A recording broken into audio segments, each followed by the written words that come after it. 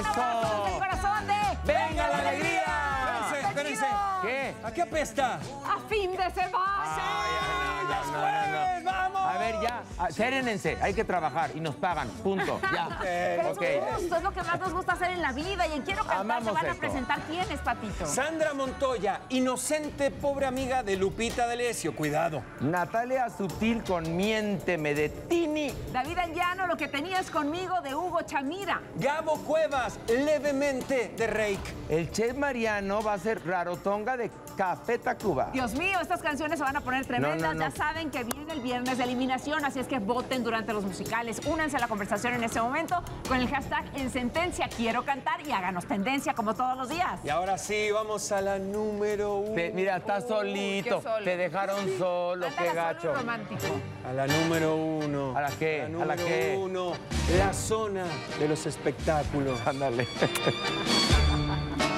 Muy buenos días, bienvenidos. ¿Cómo estás, Ni Ricardo? flower power. Vente, Horacio, a trabajar, andas diciendo, vente a jalarle, papá. Estamos felices de comenzar, de recibirlos y en un momento focos rojos nuevamente ante la salud de Andrés García. Les vamos a contar qué es lo que está Gustazo, ¿no? sucediendo. Así es, así que no se mueva nuestro público de la zona de espectáculos. Pero Irina Baeva y Gabriel Soto, ya saben, se engolosinan cuando hay amor. Regresaron juntos a la Ciudad de México y aquí las imágenes para comenzar. Para comenzar, volaron juntos. Irina Baeva y Gabriel Soto compartieron su primera foto en semanas en su vuelo de regreso de Miami a Ciudad de México. Todo indica que después de un par de días en la playa, la reconciliación está consumada. Se tropieza. Ángel Aguilar sufrió una caída en su concierto en Monterrey y las imágenes se han viralizado.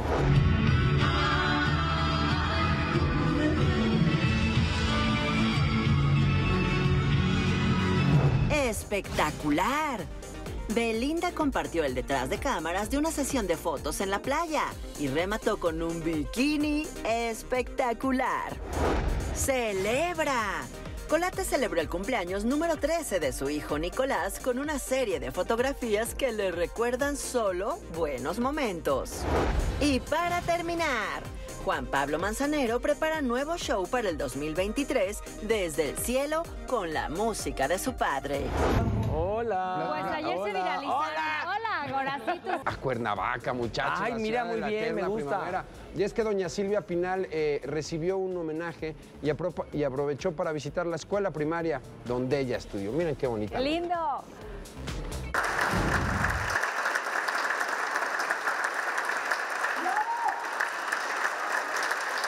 Así es como la diva del cine mexicano Silvia Pinal sigue cosechando los merecidos homenajes y reconocimientos que se ganó por su gran trabajo como actriz y productora. Doña Silvia recibió el Venera Cuernavaca 2022, pero también acudió la diva a su escuela primaria, Pestalozzi, donde fue ovacionada por los alumnos.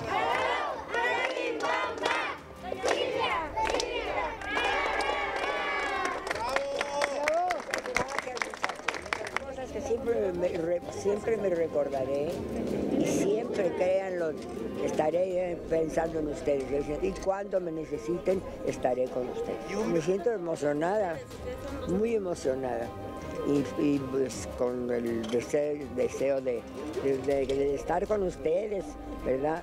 Doña Silvia, ¿pensó alguna vez que regresaría a su escuela primaria? Pues no, fíjate que no, como nunca fui muy estudiosa. Mi materia favorita, el baile. Me siento agradecida, niños. Ustedes tienen una oportunidad muy grande, aprovéchenla. Y cuando quieran y cuando tengan deseos de cosas para que quiera yo ayudarlas, me avisan. ¿Cómo se siente de pisar nuevamente Cuernavaca y saber que aquí estuvo su infancia? No, pues me recuerdo muy hermoso. Muy lindo, muy cariñosos. Luego de unos días de descanso en Acapulco al lado de su hija Silvia Pasquel, llegó renovada y muy activada. Pues muy bien, muy contenta. Bueno, Silvita todavía se quedó. Y yo me vine porque tenía yo esto y tenía yo otras cosas. y pues el recuerdo, eso no se borra. Ante el rumor de que en el 2023 Luis Miguel regresa con nuevo disco, la diva, quien ha expresado su cariño por el cantante, no dejó de dar su punto de vista. Me parece sensacional, eso es una cosa que no se olvida nunca. ¿Le gustaría asistir a uno de sus conciertos también al auditorio, como es su tradición? Bueno, sí se puede, como no es nada difícil, pero nunca se olvida. ¿Cuál es su canción favorita de Luis Miguel, señora? Ay, Dios mío, todas. Cuando abre la boca ese niño es un genio. Con imágenes de Miguel Pineda y que venga la alegría, Chabeli Huerta. Fíjense que yo creo que doña Silvia está para eso, para ser apapachada, para que le rindan muchos homenajes en vida.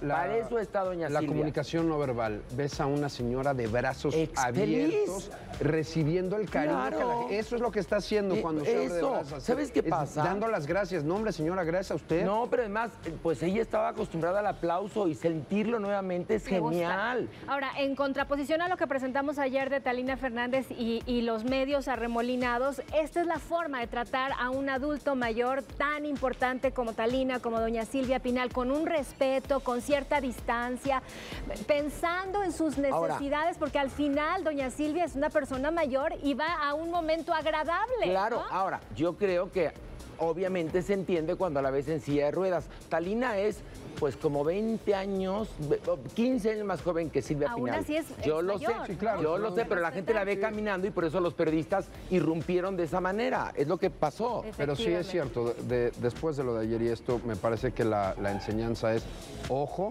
con los adultos mayores, la forma en la que los abordan. No, y sobre todo a esos seres maravillosos, leyendas que nos pavimentaron el camino a los que llegamos después, ¿verdad? Bueno, Andrés García nuevamente fue hospitalizado en Acapulco después de pues que le encontraron tirado en su casa. A ver, por favor, vamos a ver. No, estas imágenes fueron publicadas el día de ayer por la revista TV y Novelas. Es la única información que hay al respecto. He intentado inútilmente comunicarme con Margarita y con Andrés a esta hora de la mañana. No han contestado los teléfonos. Lo que sabemos es que Margarita lo encuentra tirado en su casa sin poderse levantar, porque recordemos que Andrés García estaba solo. Sí. Nadie lo estaba cuidando o acompañando. Margarita al pendiente desde su casa. Ella llega a la casa de Acapulco, lo encuentra tirado y evidentemente llama a una ambulancia y lo trasladan a su casa. Al parecer está en casa de Margarita y Andrés está requiriendo en este momento asistencia de oxígeno las 24 horas. Es una situación delicada. Es que con el oxígeno se estabilizó. Ese es el trascendido, es la información que se ha ido filtrando, que con el tanque de oxígeno... cualquier otra cosa, por supuesto, estamos pendientes. Claro. Desde muy temprano estoy tratando de comunicarme. Margarita, querida, si nos estás viendo, el público necesita saber más sobre la salud de Andrés. Porque la imagen por favor, es muy angustiante. Porque además es desafortunadamente muy común encontrar adultos mayores cuando viven solos en el suelo. Efectivamente, porque no se pueden levantar. Nadie los puede ayudar. Exactamente. Pero bueno, estaremos pendientes. Es una noticia en desarrollo. Vamos a cambiar de tema y vamos al Canelo, que ha estado en controversia en los últimos días en relación a Edwin Cass. Recordarán que él estuvo cantando en los 15 años de su hija. Dicen que él lo corrió de la fiesta por una conducta inapropiada. Por fin encontramos al Canelo. ¿Qué opina de todo esto? Escuchen. Saúl El Canelo Álvarez se niega a darle un derechazo a Edwin Cass. El boxeador asegura que no lo sacó de los 15 años de su hija por mala copa. Es que ustedes los medios hacen un cuando no. Acabo de hablar con él. Él y yo tenemos una muy bonita relación. Cuando al siguiente día que salieron todos los videos virales hablamos y nos reímos. Y así esquiva la pregunta de si el vocalista del grupo Firme tiene problemas con el alcohol. No es que esté todos los días tomando, tampoco satanicen eso. O sea, lo que sube a las redes, lo que él sube a la gente le transmite para que se pongan borrachos con él en la música y todo eso, pero él en su casa es otra cosa, no creas que toma todos los días, ¿no? El Canelo explica cómo logra un empate al momento de que su exmujer Karen Beltrán y su actual esposa Fernanda Gómez convivan sin mayor problema. 15 años de mi hija, pues tenía que estar su mamá, ¿no? Y mi esposa también me tiene que acompañar a donde esté. Y está de por medio de nuestros hijos y lo más importante son nuestros hijos, que nos vean bien. El boxeador se sube al ring de la vida e invita a algunos de sus amigos que tienen el medio. Con J Balvin lo quiero muchísimo, es mi hermano, sí. Me ayudó en muchas cosas y pues obviamente todos los que han visto, Alejandro Fernández estuvo ahí. Y vaya cinturón que quiere portar, escuche usted. Hacerme billonario en los negocios. Eso es lo que sueño. ¿Pero poderle... billonario? No, todavía no. Billonario no. Son caminos que hay que tomar con pasos fuertes. El Canelo presentó ante los medios una bebida llamada BMC. Con información de Jorge Patiño, yo soy René Gómez y que venga la alegría. Ya estuvo. Pues que no hubo problema y que tampoco está enojado con Edwin Cass, le creo, ¿no? En todo caso, si hubiera existido algo fuerte, lo diría. Es un tipo muy franco. Además, en este momento es uno de los grandes ídolos del país, es uno de los tipos más mediáticos, no tendría ninguna bronca. A ver, ¿qué no? A los pocos días salieron haciendo una broma en un clip. Ahí está, entonces no creo que haya bronca. No, probablemente algo sucedió ese día, pero entre las copas y entre la amistad lo salvan fácilmente. Es lo que decíamos, a las 7 de la mañana cualquier... corren. O sea, después de una fiesta a las 7 de la mañana, lárgate. Yo he aplicado en mi casa bueno, no es que los corra, pero, o sea... Pero ya llegó el taxi. Ya son las 7 de la mañana, ¿no? Oigan, bueno, el tema que muy lamentablemente ha estado viral, que ha estado en boga en estos días, es el chiste que hizo Platanito acerca de Devani. Hace un par de días, Platanito, y me refiero al payaso, subió un comunicado que parecía ser una disculpa, pero no lo fue. Sergio Verduzco, quien es el comediante que le da vida a Platanito, tuvo que volver a subir otro video y esto fue lo que dijo. Hola, ¿qué tal? Muy buenas noches. Mi nombre es Sergio Verduzco Platanito y este mensaje va dirigido directamente a los padres de Devani. En esta ocasión hago este comunicado sin maquillaje para ofrecerles mis más sinceras disculpas por el mal chiste que hice acerca de su hija Devani. Créanme que en ningún momento fue mi intención lastimarlos. Sin embargo, sé que lo hice, sé que los herí, sé que los lastimé. Ofrezco sinceras disculpas desde el fondo de mi corazón. Gracias y muy buenas noches. A ver, hay una cosa importante. Como debe ser. Qué bueno que ofreció disculpa, porque todos los humanos podemos equivocarnos, pero algo hay muy importante. La gente habla de que humor negro. A ver, esto que hizo Platanito no es humor negro. El humor negro es fantástico. Este fue humor estúpido, cruel. Él le llama humor negro. No, pues no es humor negro, no entiende de géneros. Perdón que te lo diga. El humor negro es cuando te burlas de cosas complicadas, difíciles, duras. No de una tragedia. O cuando te ríes de tus problemas.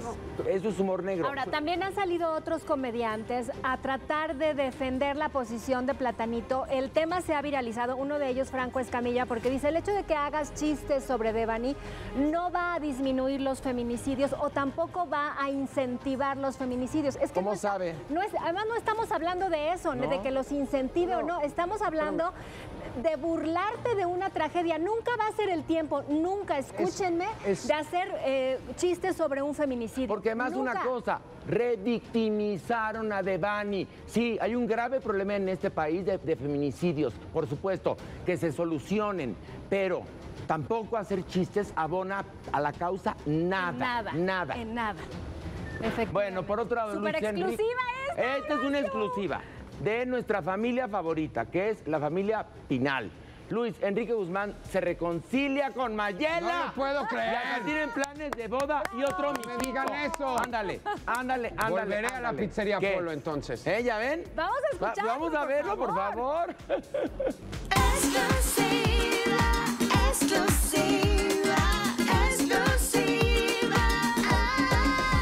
Un beso con profundo amor entre Luis Enrique Guzmán y Mayela Laguna. En exclusiva para Venga la Alegría, anuncian que todo pleito terminó y que nadie podrá separarlos y han llegado a una bonita reconciliación. Las cosas se dieron. También eso lo queríamos comentar, gracias a que nos están extorsionando con esa misma revista. Pero la verdad es lo importante es que retomamos pues el cariño y el amor que nos teníamos, y que pues tuvimos un momento muy padre de reconciliación.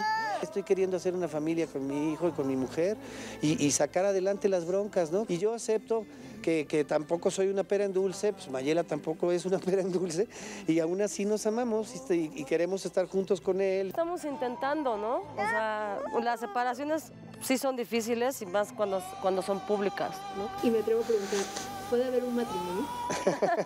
Puede ser, sí, cómo no.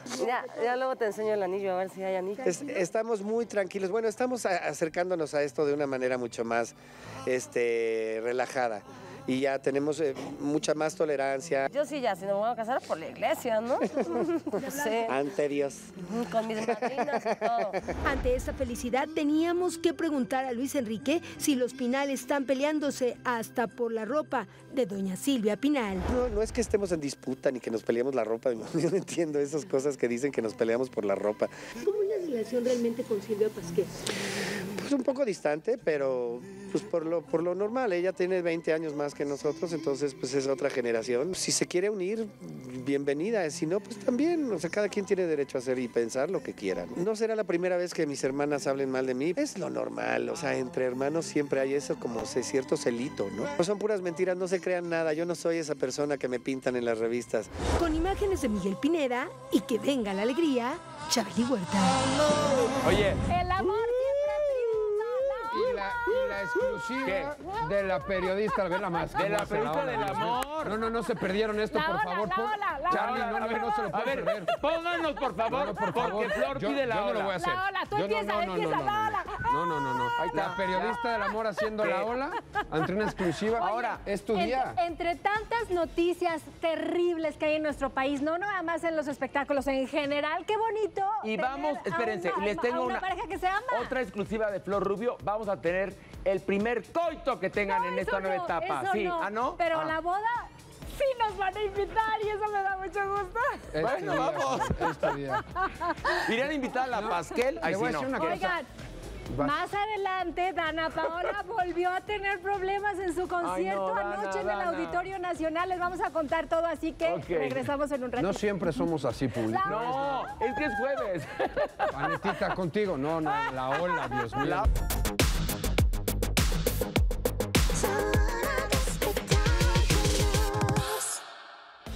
Hablemos del concierto de Dana Paola. Mire, usted se acordará, canceló San Luis Potosí. Porque no llegó el escenario.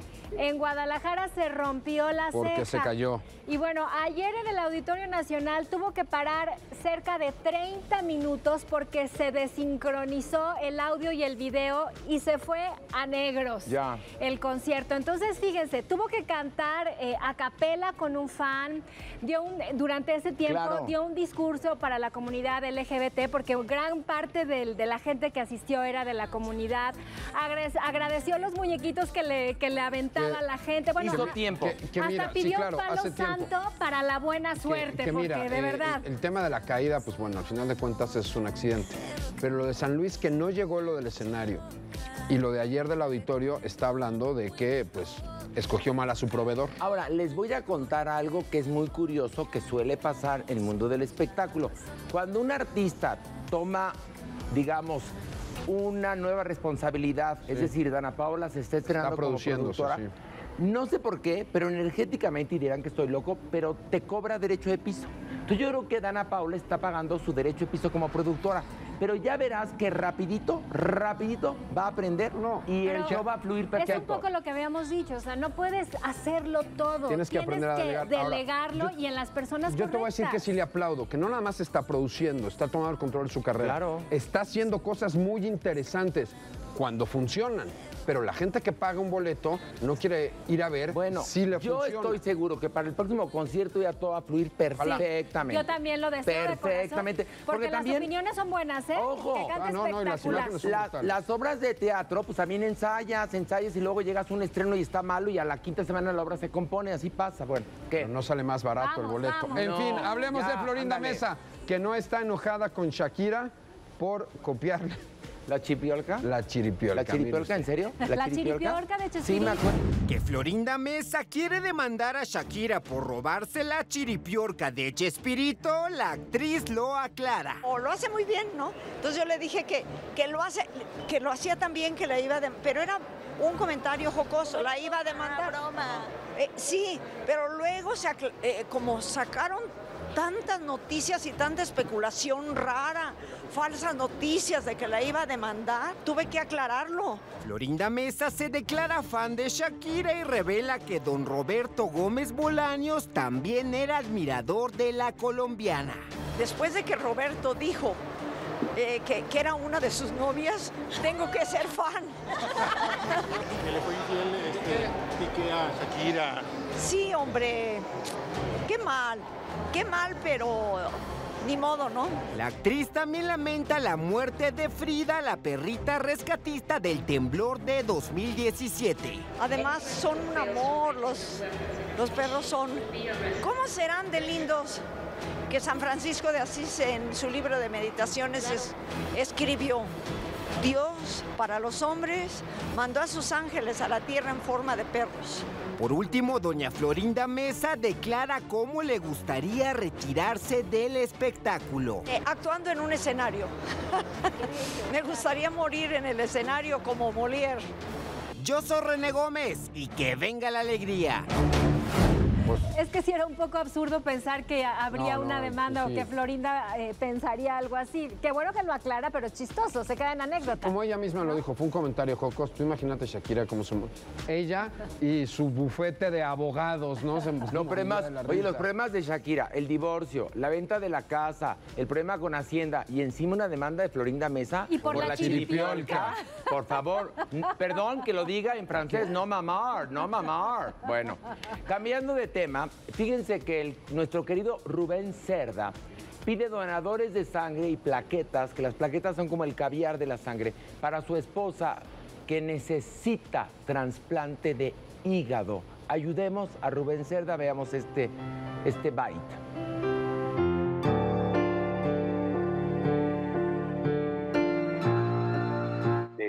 Vinimos al hospital porque tenía prevista una cita de laboratorio para hacer unos análisis, sin embargo, yo la veía muy desorientada, así que la ingresé a urgencias y la están valorando, me la están reportando como muy grave, por lo que requerimos de su apoyo para solicitar donadores de sangre y de plaquetas. Esto es en el Instituto Nacional de Ciencias Médicas y Nutrición Salvador Subirán, conocido también como el Hospital de Nutrición. No está todavía en lista de espera debido a ciertos estudios que faltan de hacerle. Debido a la premura que requiere su cirugía, el hospital está acelerando los procedimientos y los estudios para que ella pueda entrar lo antes posible a lista de espera. Ella es O positiva de sangre, sin embargo, los donadores pueden ser de cualquier tipo de sangre. Lo estoy solicitando encarecidamente y que lo hagan por mi esposa, por Tere. Hace aproximadamente 4 meses con una molestia, una inflamación, y se fue derivando toda esta situación en que ya se dieron cuenta es una cirrosis hepática en el nivel 4 provocada por hígado graso debido a la obesidad que Tere padecía. Yo soy diabético y en este momento me encuentro muy bajo de peso, también por el estrés que estoy viviendo, y estoy anémico, entonces no pude donar yo, mis hijos los 3 son diabéticos, entonces estamos en la misma situación. Ayer justamente hablé con Rubén, está 100% dedicado en este momento a la salud de su esposa Tere, que es el amor de su vida, y creo que todos podemos apoyarlos, ¿no? Claro. Están solicitando sangre, Tere requiere un trasplante de hígado y es el momento de poderlos ayudar. Ustedes vayan justamente al Instituto Nacional de Ciencias Médicas y Nutrición Salvador Subirán, y el nombre de la paciente es Teresita del Niño Jesús Herrero Sánchez. Ojalá podamos ayudar. Recuerdan, hay muchísima gente que puede donar sangre, puede ser cualquier tipo de sangre, como lo dijo en la nota, eso es importante, es para regresar la sangre que Tere va a necesitar. Si nos podemos unir para salvar vidas, pues qué mejor, ¿no? Oigan, y fíjense, es una consecuencia de la obesidad mórbida que padecía tanto Tere como Rubén Cerda. Ahí está apareciendo en la pantalla los datos para que la persona que guste pueda apoyar a Rubén Cerda donando sangre, no importa, como bien lo dijo Ricardo, qué tipo de sangre sea. Y a nuestra Tere, que siempre la tenemos aquí en el queremos. Foro, que viene acompañando a Rubén y que verdaderamente es familia. Es una pareja nosotros, muy ¿no? querida en el mundo del espectáculo, Muy, en verdad. los dos. Y ella es una mujer sensacional y son de esas parejas que se aman. Sí, pero además trabajan en familia. Entre muchísimas cosas que hace Rubén maravillosas, porque es un gran actor, es el mejor Santa Claus del mundo. El mejor, sí. Punto. Y lo hemos invitado aquí, los hemos visto. Que se recupere de verdad nuestra querida Tere y que llegue mucha gente con esa sangre que necesitan. Vamos ahora con Rebeca de Alba, que está de bazar justamente en estos días, así que la cámara de Venga la Alegría fuimos hasta allá también para apoyarla y obvio como comunicadora opina sobre este escándalo de Platanito y el más chiste que hizo. Después del escándalo de Platanito en redes sociales, donde vuelve a hacer uso de un mal chiste al burlarse de la muerte de la joven Devani Escobar, Rebeca de Alba es directa al referirse a este caso. Lo he conocido y por lo tanto nunca, creo que tenía o tiene un programa, ¿no? Pero nunca lo he conocido y nunca iría a un programa, o sea, no hay que exponerse. Yo creo, o sea, todo lo que siento que me va a exponer de una manera que no me define, lo evito. También mucha gente improvisada que dijo, pues me voy a hacer famosa o famoso a base de, no sé, brincar en el colchón de mi cama vestido de pitufo, o sea, no sé. La conductora le tiene respeto a las redes sociales. Lo de las redes es que es algo que se queda para siempre. Entonces por eso yo también soy muy cuidadosa en qué digo y en cómo lo digo, porque, bueno, nunca estás exenta de que lo manipulen, de que la información que es sea manipulada. Incluso recuerda cuando hacía el matutino Un Nuevo Día al lado de César Costa. Y era la pareja dispareja, pero estuvimos muchos años al aire. Y era un programa de revista, de variedad, de entretenimiento muy padre.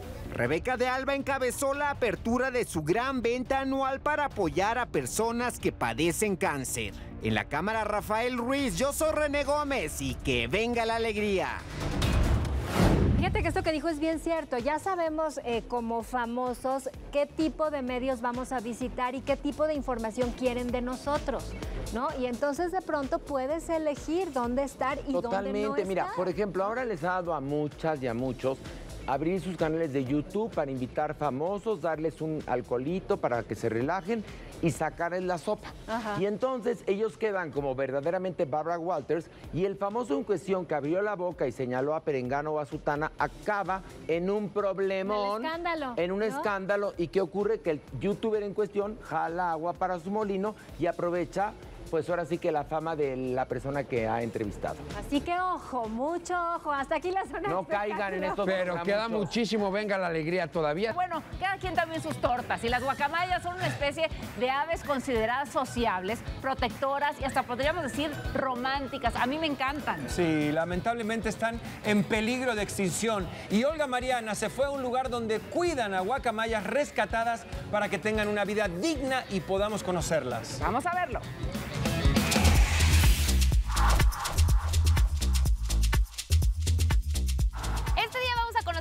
De aves que solamente tienen una pareja en toda su vida. Qué bonito, ¿verdad? Son las guacamayas. Abigail, gracias por recibirnos. Hola, bienvenidos a Rancho Mágico. Efectivamente, vamos a conocer a unas guacamayas. Desafortunadamente están en peligro de extinción, pero aquí les vamos a contar cómo las cuidamos. Eso, vamos al recorrido. Vamos a ver cómo nos reciben las guacamayas. ¡Ay, qué hermosas! De verdad que son aves impactantes por sus colores, por su tamaño también. Así es, Olga. De este lado, bueno, tenemos a Peter, una guacamaya verde militar que nos da la bienvenida e inclusive tenemos una que anda caminando muy sexy detrás de él y de este lado. Aquí tenemos una guacamaya justo que viene hacia nosotros. Por favor, platícanos de ella. Hola. Ok, aquí les presento a una guacamaya verde. Su nombre es Archie. Ellos ya se ven como hermanos. Archie está posando para la cámara. Se ve que le gusta el lente, sabe de su belleza. Así es. Él habita lo que es en Centroamérica y hacia Sudamérica. Y efectivamente los colores son tan impresionantes y eso se debe a una combinación genética. Estas aves que están observando ustedes son rescatadas y eso es importante decirlo y recalcarlo porque muchas veces son compradas como mascotas, algo que no solamente va contra la ley, sino contra la naturaleza. Peter es una guacamaya verde militar y se conoce como una especie nativa de México. El que está arriba es una guacamaya azul amarillo y no la encontramos tampoco aquí en México lo que es su distribución, sino también en Centroamérica. Llegan a vivir hasta 60 años en cautiverio. Todos soñamos con encontrar al amor de nuestra vida, Abigail, y encontrarlo para siempre. Y las guacamayas nos dan esa esperanza. Sí, normalmente ellos vuelan cerca de sus parejas para poder coquetearles. Así es. ¿Qué comen? Estas aves comen fruta, pero vean el tamaño de su pico. Eso les ayuda también a comer de semillas. Peter. Ok. ¡Guau! Vean, en ese momento que llega Peter, yo lo voy a premiar. Y bueno. Y ya también dijo, yo también quiero premio. Vean a Lola. Órale, ¿cómo usa sus patas además? Vean, exacto. Vean cómo es que con su pata y su pico y la lengua es que puede limpiar el cacahuate. Peter. Eso, Peter. ¡Guau! Eso es impactante. Los veterinarios tienen una tarea muy importante, que es el chequeo de estos ejemplares. Alas. Vean, nosotros podemos ver que la pluma tenga un crecimiento correcto. Patita. 1, 2, 3, 4, 5. Y lo premio. ¿Ok? ¿Esto para qué sirve? Ok, la patita sirve para verificar que no tenga alguna herida. Estamos en Camino Real a Loyamello, en la alcaldía Tlalpan, como Rancho Mágico. Y no se muevan porque están viendo Venga la Alegría. Adiós.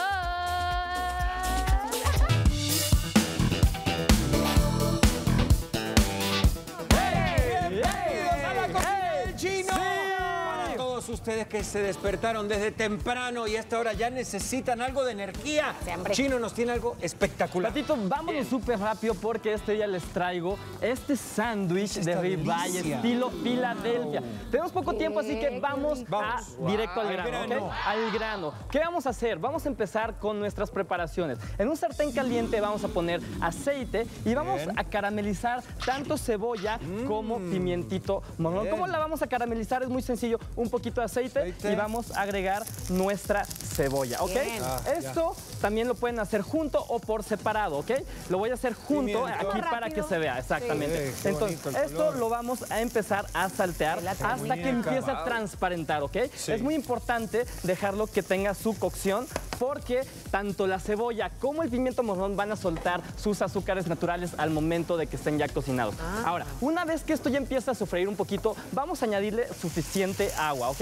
Vamos a añadirle agua, amigo, hasta que alcance a cubrir nada más la mitad de nuestros ingredientes y lo vamos a dejar ahí hasta que se suavice. Exactamente. Vale. Ahora, un poquito antes de que se evapore, le vamos a poner solamente un chorrito de salsita de soya para que le dé un poquito de color y textura, ¿ok? Entonces, así vamos a caramelizar. Ahora, para la parte de la proteína, en un sartén otro poquito de aceite, Patito, y por favor, vamos a añadirle lo que tenemos aquí, es ribeye. Usted va a ir a la carnicería y lo va a pedir que se lo rebanen delgaditititititititito para que esté súper finito y fácil de cocinar. Ahora, vamos a ponerle suficiente sal y pimienta. Y es todo lo que vamos a necesitar hasta que nos quede como lo que tenemos lo del lado izquierdo. Así está bien doradito. Una vez que esté doradito, usted le va a agregar el queso de su preferencia para que gratine. Puede ser manchego, puede ser gouda, el que usted quiera. Inclusive podría ser quesillo, ¿eh, Patito? Sí, qué rico. Échale ganitas, Pato. Échale ganitas, ahí está. Para que esté bien tostadito y le va a dar todo el crunch. Vamos a ponerle un poquito de mantequilla y vamos a poner el pan hasta que nos quede algo así de doradito como el que yo tengo ya de este lado, amigo. Quiero que vean, lo voy a acercar para acá y vamos a untarle esta mayonesa que simplemente tiene un poquito de salsa soya y chiles en polvo, ¿ok? Bien sencillito, amigo. Vamos por acá y mira, vamos a empezar a montar nuestro sándwich. Después de que el queso ya esté bien gratinado, va a quedar más o menos así. Lo vamos a montar, exactamente, mi querido. Le voy a confesar que no he desayunado. Patito, entonces es para ti, entonces este es para ti. Entonces vamos a agregarle la cebolla caramelizada, que esto lo hicimos por separado, pero como usted vio, lo puede hacer también todo junto, ¿ok? Suficiente cebolla caramelizada y ya por último vamos a ponerle su pimiento morrón y vamos a tapar de esta manera y esto es para ti, querido Pato.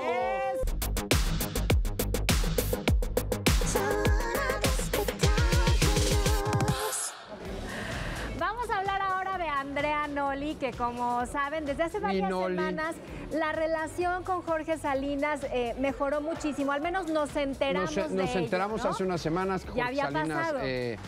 habla de la hija que tiene en común con Andrea Noli y que se han visto. Efectivamente. Jorge Salinas se ha sido mucho más discreto, no ha querido tocar mucho el tema. Andrea a continuación nos da un poco más de detalles y también nos cuenta que se fueron a vivir a Querétaro, dejaron la Ciudad de México a petición de su hija. Esta es una exclusiva, escuchen.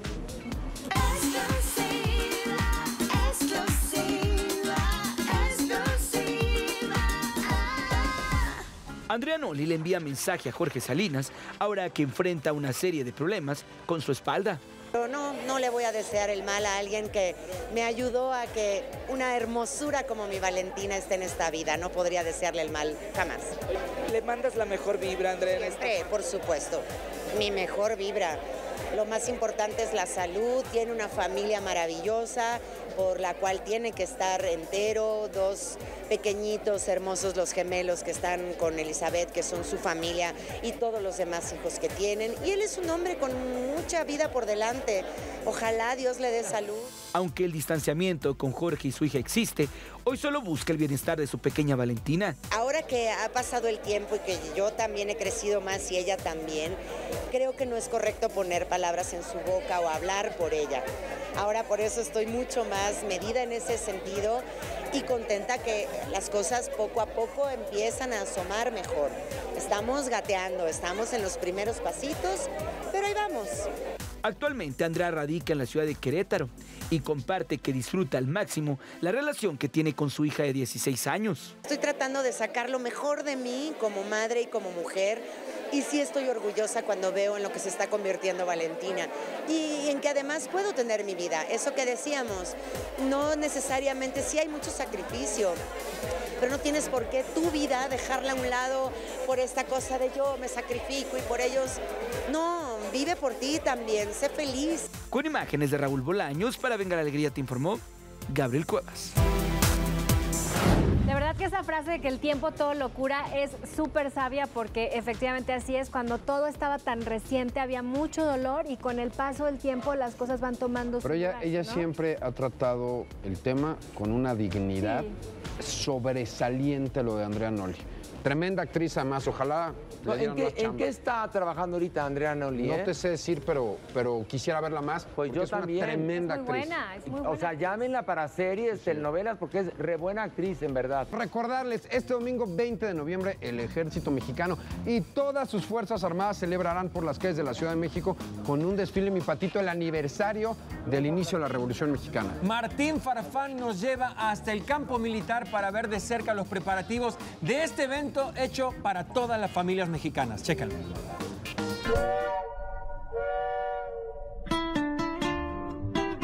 Familia Venga la Alegría, el próximo domingo 20 de noviembre se conmemora el 112 aniversario del inicio de la Revolución Mexicana. Y por supuesto que el Ejército Mexicano está más que listo para hacer esta celebración en grande.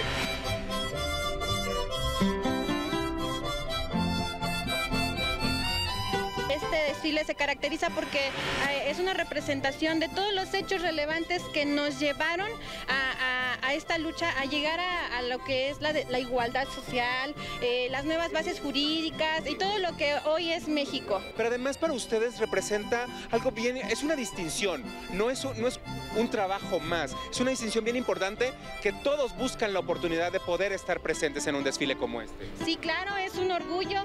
Todo aquel que participa, es un honor poder representar este hecho histórico, es un honor participar y que la gente nos vea, es una gran satisfacción, es enaltecer nuestro sentido de pertenencia, es un orgullo ser mexicano y formar parte de las Fuerzas Armadas. Aquí nosotros representamos a la mujer de aquel entonces con su atuendo, la vestimenta, las mujeres que llevaban a los hijos en el rebozo, hacemos honor a todos, incluso a la mujer, al hombre.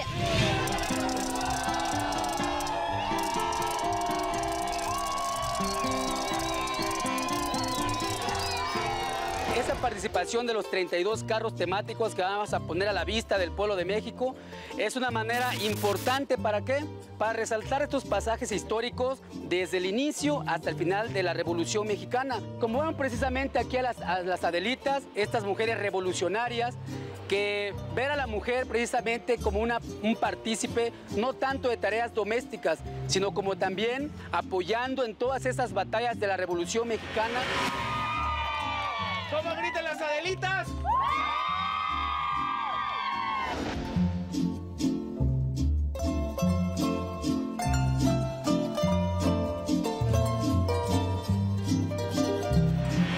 Aproximadamente una participación de más de 7,000 personas.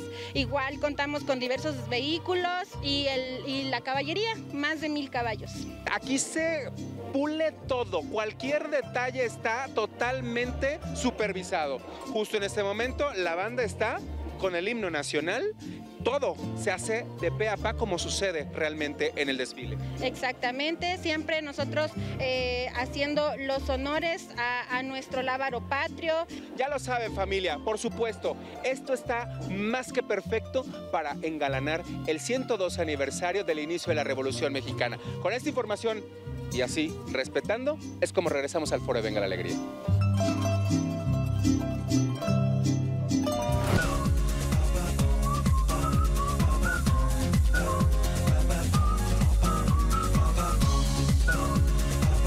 Bienvenidos a una de nuestras secciones favoritas, donde pondremos a prueba a nuestros conductores con preguntas muy polémicas y difíciles de responder. Aquí hay de dos sopas. Primera pregunta. Vean, mis compañeros. Atención, atención. ¿Qué prefieres?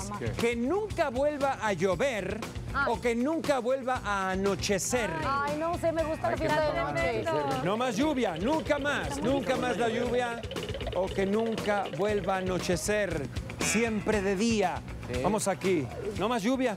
No más lluvia, porque con la lluvia no puedes ir que si al parque, que si hacer actividades físicas. Pero quedarte ahí, cucharita en la casa. Lo puedes hacer de día, bajas las blackouts. Es triste el día, sí, aparte la fiesta de noche se vive mejor. Sí. Sí, es increíble, Sí, cuando también. se oscurece. Tú necesitas la noche. Necesita que esté oscuro. No, mi Patito, imagínate, en mi unidad habitacional, 22 pisos. Cada vez que yo me tengo que subir por la ropa para quitarla del tendedor y después bajarme a encontrar ropa seca. Muy complicado, muy complicado. No hay gente que le cree que es humilde. O sea, más falso eso que un billete de 3 pesos. En esas unidades hay 4 cajones de estacionamiento para que puedan... Cuando trae mochila Gucci. Acá. Fíjate que Ustedes aquí- quieren que vuelva a llover. Aquí nos llovió en la banquita, A mí Estamos llovió. amables. Oye, la verdad es que si no, las consecuencias de la no lluvia, no quiero ponerme serio, Sí. pero Es la Roger, que es de Ponte Monterrey, serio. debería saberlo. Exacto. Claro. Y acá, la verdad es que la borrachera con tempranera es la mejor. Es la mejor. O sea, serían puras Sí. borracheras tempraneras. El matutino. A ver, Dios da el agua, pero no la entuba. Estoy de acuerdo. Pero las lluvias sirven para que haya alimentos, haya vida y todo Simplemente eso. vida. Si no hay agua, Ya, no hay vida. claro. Punto. No puedes muertos. dejar la Ya. noche. ¿Saben? Me despido de mis compañeros de este lado. Son egoístas ustedes. El 48% prefiere que nunca vuelva a llover Claro. y el 52% prefiere que nunca vuelva a anochecer.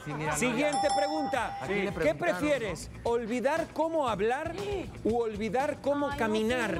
Ay, wow. Olvidar cómo hablar. Algunos ya están en el proceso.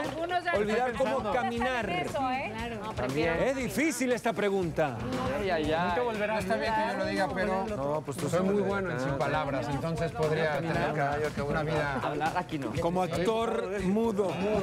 pero sin caminar Limpiaron con la... Ok. está complicado, ¿no? Sin caminar. ¿Tú prefieres dejar de Yo hablar? prefiero dejar de hablar. De por sí soy una persona calladita, pero aparte hay otras maneras de comunicarse. ¿Sí? Caminar para poder viajar. Claro. Puedo estar en silencio, pero necesito estar Pero tú moviéndome. hablas, que hablas tan bonito. callado? No, Roger. ya sé, pero caminar es... A ver, viven de hablar, señor. A ver, aquí. Actualmente trabajo, Patito, vivo de hablar, Claro. de comunicar, además decirle un te amo a mis hijos. No, no Si a podría eso no se le hacerlo. dice hablar. Además, hay una cosa. A mí no me importaría estar en una silla sin poderme mover, pero sí hablando, porque de eso vivo, ¿qué? A eso nos dedicamos. Los bebés, cuando están aprendiendo a caminar, todo el mundo los consiente, los abraza. Estarías ahí como bien consentidote. Ahora imagínate enseñar a caminar a Cristal. O sea, imagínate. Bambi. Así con... Ay, cállate ya. El 46% prefiere olvidar cómo hablar Y el 54 prefiere olvidar cómo caminar. Muy bien. Siguiente pregunta. ¿Qué prefieres? Esta es fuerte, ¿eh? ¿Qué prefieres? ¿Hacerte del baño frente a tus compañeros de trabajo? Mariano ya lo hizo. Que ya ha pasado aquí. ¿O tapar el baño de tus suegros? Ay, tapar el baño. Ningún problema. Tapar el baño de los suegros o hacerte encima. No encima, No es encima. No, encima tuyo, enfrente de tus compañeros. Ya hay confianza, somos una familia. Un chiquetito. Realmente a la gente que nos ve en televisión nos llevamos como si fuéramos hermanos, hermanas. Entonces hacer del baño enfrente de cualquiera de ellos. Nunca has echado el cake enfrente de nadie de nosotros, Rogelio. Porque no hago aquí en el trabajo, hago en mi casa. Roger no hace del 2, solo hace del 1. Sí, a mí me gustaría del 2 en la mañana. Y ver a los ojos a Flor mientras lo hago. Yo ya lo hice. Yo lo hice frente a Flor y frente a la hija. ¿Qué opinas? Los suegros sí son familia. Si tapas el baño, les avisas. La verdad, ¿ya te ha pasado? ¿Ya te ha pasado? No me ha pasado, pero siento que sería horrible que ustedes me vieran haciéndome el baño. Chino, cuéntanos, por favor, ¿cómo estuvo? Fue algo... ¿Habías comido comida bastante tailandesa? Penoso porque estábamos en la cena y dije, ahorita vengo. Y pues sí, hay una regla de 3 minutos. Si no sales después de 3 minutos Se del sabe baño, que es el 2. Ya todo el mundo sabe que es number 2. La llave, muy fuerte. Abres la llave para que suene. No, tuvieron que ser como 10 minutos en lo que destapaste. No, me tardé bastante tiempito. Hay y una se resolvió, cosa. pero... El Chino está soltero. No digo más. Pero tuvo suegro. No digo Por eso ya no. A todos los suegros pongan ahí algo para destapar por las dudas. Bueno, el 53% prefiere hacer del baño frente a compañeros de trabajo. Y el 47% tapar el baño de los suegros. Siguiente pregunta. ¿Qué prefieres? ¿Conocer qué hay en lo más profundo del océano o ser la primera persona en contactar con extraterrestres? Profundo del océano, extraterrestres. El Capi, solo aquí. No, yo también me voy a Con Anette. Ay, las chicas. Qué pena con los extraterrestres. A las chicas que quieren ir a lo más profundo. Es que solo se conoce, dicen, el 30% de lo que hay en el océano. Aparte dicen que Anette en el fondo es buena. ¡Buena! Ya déjame, No, y suéltame, aparte- agárrate Bien, otra. Capi, entró. Y yo, no, y aparte ahí puedo cotorrear con Tenoch Huerta. Capi, Spoiler alert. Conocer Spoiler alert. animales exóticos, como nos gusta. O sea, personas exóticas, no sabes qué te vas a Seres encontrar allá extraños abajo. que pueden estar ahí. Exacto. Y aquí los amantes de los Imagínate hablar con extraterrestres. E.T., qué maravilla. O hablar como Maffe Walker también. No le entendimos nosotros lo que dijo, pero seguramente hay gente que sí le Grabarle un entiende. video que se vea bien al señor Maussan, imagínate, qué maravilla. No, todo el poder que tendrías. Es muchísimo poder. Ellos van mucho más adelantados que nosotros. Bueno, algunos no, supuestamente, pero sería padre conocer a un extraterrestre. La exclusiva. Bueno, a ver qué dice la gente. El 48% prefiere conocer qué hay en las profundidades del océano y la mayoría prefiere ser el primero en contactar con E.T. Sí. Siguiente pregunta. ¿Qué prefieres? ¿Mantener un hijo que no es tuyo o nunca tener hijos? Ay, no, aquí. Ay, ¿Mantener un hijo que no es tuyo o nunca tener hijos? Quiero saber, que ser mamá. A ver, mantener un hijo que no es tuyo. Sí, una vez salí con una niña que ya tenía una bebé y no fue tan malo. Madre ¿Hiciste bien? ¿Eres soltera. buena persona? Sí. ¿Qué es esa respuesta, Chino? Se le acaban de caer 3 ventas al Chino. A mí me encantan los niños, la verdad, y es una bendición y no cambio a mis hijos por nada. Y si conozco a alguien, bueno, ya no, pero si conociera a alguien No, sí vas a que conocer. tuviera hijos, en algún momento lo hubiera conocido, hubiera sido feliz de tenerlos. Menos mal que existen mujeres como tú. Cállate, Capi. Chambeadora. ¿Tú, Capi? Sí, yo podría hacerme cargo de cualquier... Hay muchos niños ahí sin hogar, entonces si tienes recursos que de alguna manera te sobran, venga, cualquier chiquillo se Imagínate los que te adopte mantengo. el Capi. Y el Chino ya nos confirmó que no es tan malo. No es tan malo. De hecho, fue bueno. Aquí. Miren, aquí se llama la banca de los vientres estériles. No. Fíjate que a mí me gustan mucho los niños, pero de otras personas. Sí, Es los ser sobrinos. el tío, ser el padrino, todo eso está muy bonito. Ya después tener que pagar la universidad. Papá, Sabemos, Ricky, que eres padrino de varios papá, niños préstame de el tus coche. amigos. Sí, no.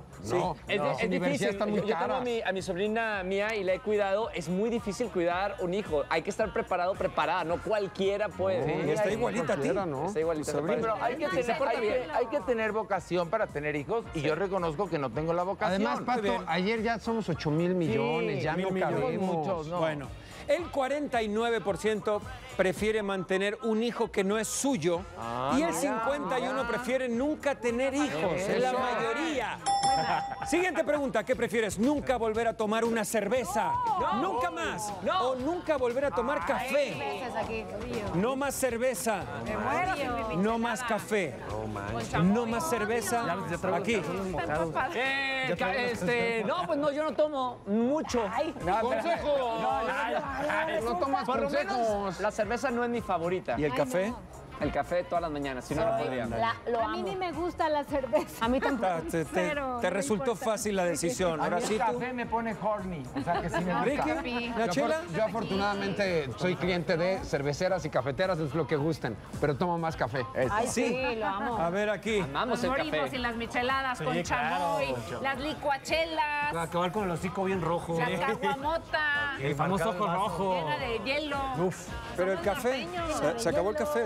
Sí, pero algo más me activará, alguna sustancia química. Sí, ahí busco Solo algún decirte té. que el carajillo tiene café, mi capi. Quiso decir algún té No estimulante. importa, pero la chela ¿No más es la café? chela. Es que sabes que es muy diurético. Qué raro que los chefs. Por eso. Yo no tomo dejen café. el café, no. No tomo café, puro té, puro té. Él no toma cerveza nunca. No toma nada. Agua no. Ay, no tomas Bueno, ni cerveza ni café. el 44% prefiere nunca volver a tomar cerveza. Y el 56%, la mayoría, prefiere nunca volver a tomar café.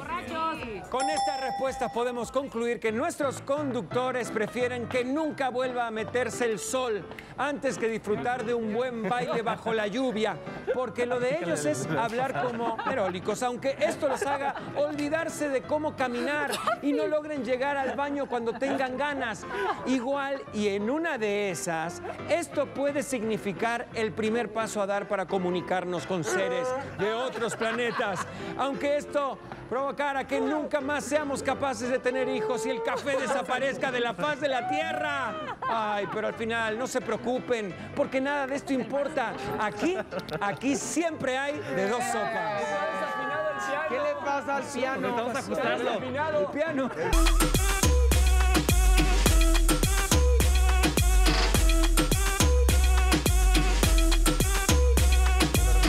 Bienvenidos al mejor juego del mundo mundial que se llama Atención, pueblo. ¿Qué pasó? En el mes están 2-0 abajo. ¿En serio? Y en esta semana 2-1 abajo. Necesitan ganar este día para ir a final de viernes y sobrevivir al castigo. Están contra las cuerdas. En otras palabras, a jugar. A ver, ¿quién? Ándale, Capi. ¡Piedra, pelo, tijera! ¡Eso! ¡Bien reventado! Mira, a tijera, tijera. ¡Es de bueno! ¿Qué? Ah, ya. Todo lo ves mal. Por favor. Bueno, ya lo saben. Cualquier cuestión en @Pato Borghetti en Instagram. A tan solo 800,000 del millón. Ya casi llegamos. Vamos. Un empujoncito más. ¿Quién empieza? El pueblo. Vamos. Y de boca. ¿Quieren jugar con el dado? ¿Quieren jugar con el dado? Ya llegó. Vamos, vamos. Venga. 2, 1. Uy, es un 3. Iba muy bien. Asústalos. Pero se lo va a ir chueco. Y va a quedar uno. Bien, mi Anette. 4 puede partir. Comenzando. Puedes partir. Partir. Ok. Vamos. Anetita, ¿cómo cuánto te tardas poniéndote tus botitas estas? 20 segundos. Te van a salir. Puede partir. 20 segundos a partir de ahora. Canción. La primera es en el rancho. En el 2000. Punto. Supérame porque yo ya te olvidé. Sí. Un saludo a toda la gente de Tlaxcala. Tlaxcala sí existe, claro que existe en nuestros corazones. 1-0 Pueblo. Esa es tuya, mi Richie. Aquí empieza el favorito. Horacio Villalobos. Horacio Villalobos. Venga, así tú puedes. Este día no es el más adecuado, dormí 2 horas. No digas eso, no digas eso. Por eso, no digas porque grabé el podcast. Más pervertido que eso. Vamos, Horacio. Atención. 20 segundos. 20 segundos para el milagro. A partir de ahora. No sabemos, son 3 palabras. La primera, fuerza, débil, débiles y fuertes y campeones, débiles y poderosos, débiles y poderosos. ¡Punto! Empezamos a la 1 y con la nota rápido nos dieron las 3. Perramos toda la noche y nos dormimos a las 10. Ando rezándole a Dios para repetirlo otra vez. La verdad, muy bien resuelto. Vayan preparando la rola de Shakira porque casi que se la merece. Bueno, sí. A ver, que saque uno, Roger. Claro que sí. Te felicito que bien actúas. Eso no me cabe duda. 4. Mientras tanto, Roger sacó un 4. Ay, si Roger quería otra oportunidad. Somos multifacéticos. Puede partir. Vamos, pueblo. Puede partir. Bueno, ¿cuánto tiempo tardas ya que no estás actuando? 20 segundos. Está confundido. Puede partir. Puede partir. Está confundido y ya no. 20 segundos a partir de ahora. La canción 2, la primera. La segunda. La segunda. Color, Rojo, amarillo. azul. La primera. Línea azul. Límite azul. Límite borde azul. Lugar, precipicio azul. Es un lugar. Barrera azul. Barrera azul. Obstáculo azul. Obstáculo azul. Punto. Ese ha sido el enfoque querido en el mundo llamado en los bloques. Yo creo en la higiene, los chavos por parte de la banda. El dinero me hizo un bichote. Ahí va la mole, que fue intervenido quirúrgicamente de unas almorranas. Sí, ya la tenían, frontera azul, el Capi, sobre la chicharra. Ya la tenía yo también. Vamos.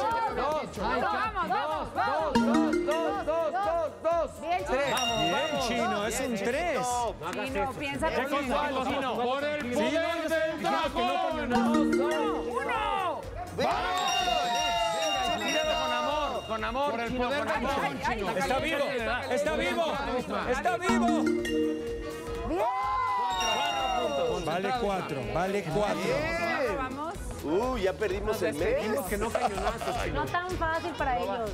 Concentrado, Isma. Robemos. A ver, Chino, tú y yo Isma, nos entendemos en concéntrate. chino. Chécalo bien. Piensa en español. 20 segundos para robar, vale 4. 20 segundos a partir de ahora. La primera. Lado. Entre Entre el otro lugar. Entre la noche y el día. Punto. Si me miras mientras canto, se me pone cara tonta. Niño, tú me tienes loca. Es que me gusta no sé cuánto. Hace el olor a café cuando me levanto. Contigo no hace falta dinero en el banco. Se acabó. Gana. ¿Todavía falta? Todavía falta. Me dicen que todavía falta. 5-2. 5-2. Se alejó el favorito. Ay, no le digan, vamos, Mari. Mariano. A ver si tienen lo que hace falta. Oscuridad y derrota. Bota chueco. Se votó Chueco. Puedes partir. Tercer 4 Se te hizo así. que sacan. Ay, Pueblifans, mándenos buena vibra. Puede partir. Es correcto, sí. Vamos, 20 segundos. Cambió Roger de... No, aquí estás bien. 20 segundos. En orden. Vamos. A partir de ahora. Felipe, la canción 4, la primera. Entre Estatua. sobre Árbol. árbol. Árboles de Árboles de la barranca. Punto. Estaba de bote en bote, la gente loca de la emoción. En el ritmo Saludo para el Coyote, una de las mejores voces del regional de todos los tiempos. Es una canción. El chef estaba preocupado, pero bueno, no hizo falta. De la barranca. 5-3, Ricky. 5-3 a favor del favorito. 2. Ricky.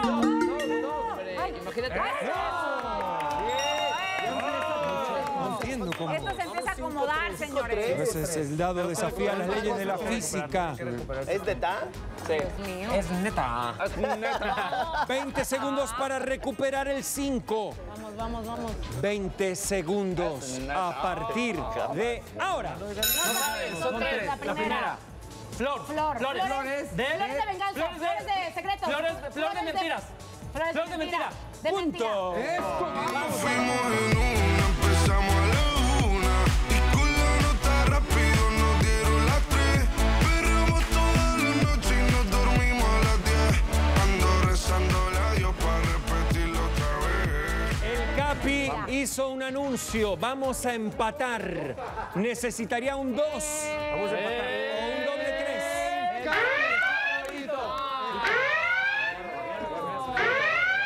El robo. Era un 2. Ahí empatábamos. Era 2. Ay, qué mala Pero ya casi, estamos suerte. cerca. No, pero no yet. Me va a tocar a mí. Or Vamos, Capirucho. maybe. Vamos. Sí. Tú puedes con todo. 20 segundos. De Aguascalientes Es para el robo. Cuidado con 20 Ricardo. segundos. A partir de ahora. La canción. No sabes. Dicho. Ok, dicho. 4. ¿La cuarta? Martillar. Un clavo saca otro clavo. Zapatero sus zapatos. Punto.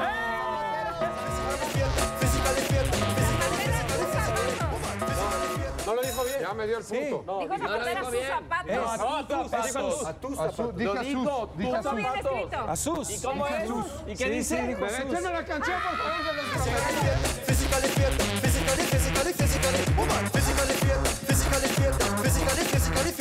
Woman a nice, sweet, fantastic. Picture body, ocean, a big Titanic. Woman a nice.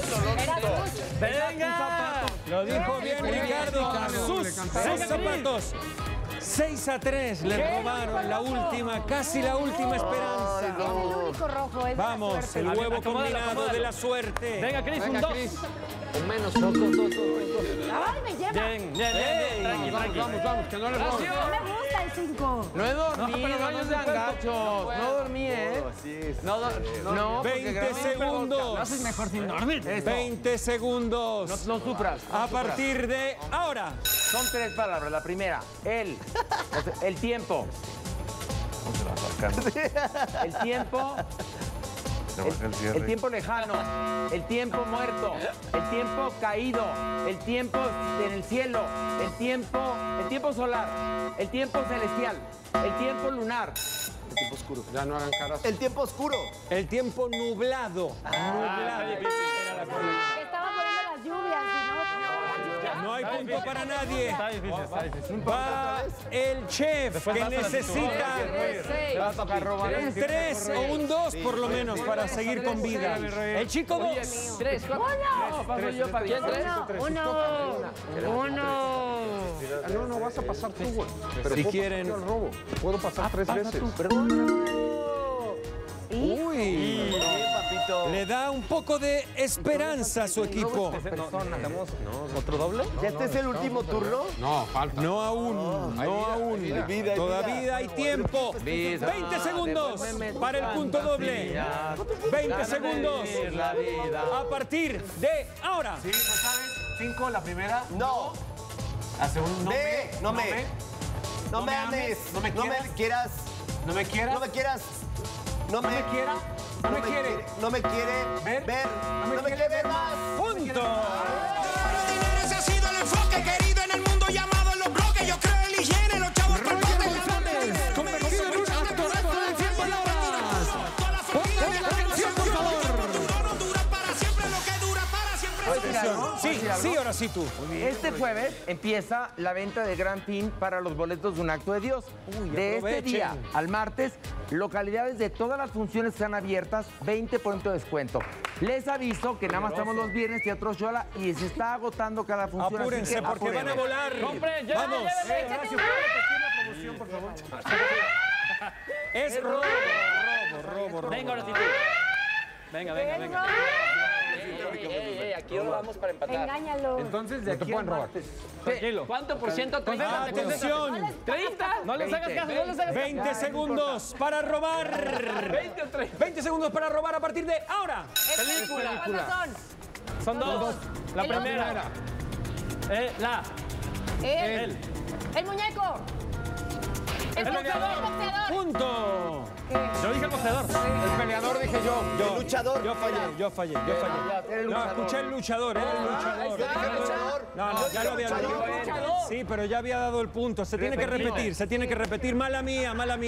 Somos humanos. Está bien. ¿Pero dijiste luchador? No, ya sabes. Somos humanos. Vamos. Se puede equivocar. Vamos. Ya déjenlo. Venga, ahora sí tú. Sí se puede equivocar. Es que en los gritos a veces. No vaya a ser ahora Popochas mató a Pipochas. Vamos a Brasil. Atención. Sigue siendo robo. 20 segundos. Concéntrate. A partir de ahora. Son dos. No sabes qué. La primera. Nada. Sin miedo. Sin rostro. Sin corazón. Sin precio. Sin dinero, sin tarjeta. Sin presentación. Sin identificación. Sin punto.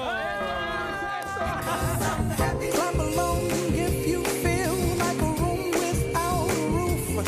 Clap along if you feel like happiness is the truth. Último turno por equipo. Vamos, Capito. Va el Capi, necesita un 2 o un 3. Enorme. Y un huevo necesita. Ay. El Capi es favorito. El Capi es favorito. Queremos usar nuestro privilegio. Sí. El Privilegio de nacer. Vamos. Not yet. Vamos. Sí. Siempre sale. Ahora sí, terreno de milagro moderno, Capi. Necesitan recuperar este y robar. Ya está medio putrefacto. ¿Quién? El dado. 20 segundos. 20 segundos. A partir de ahora. Tú no intrigues, ¿eh? No sabes cuándo. La primera, La voz. La voz del gorrión. La voz del tiempo. Punto. Borraca famosa, la boda la celebramos. Allá por la rumorosa, la boda la celebramos. Allá por la rumorosa.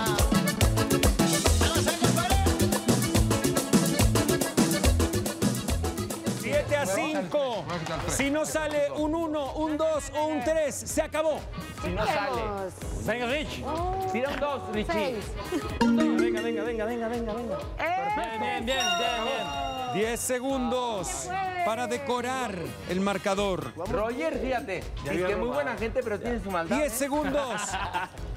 A partir de 6 segundos, 10 segundos. ahora. Son dos, la primera. La segunda. El salero. El artista. El bolero. El limpiador. Punto. Ese botecito, si no se mueve suicida. Ese botecito es para gozar la vida. Mueve lo que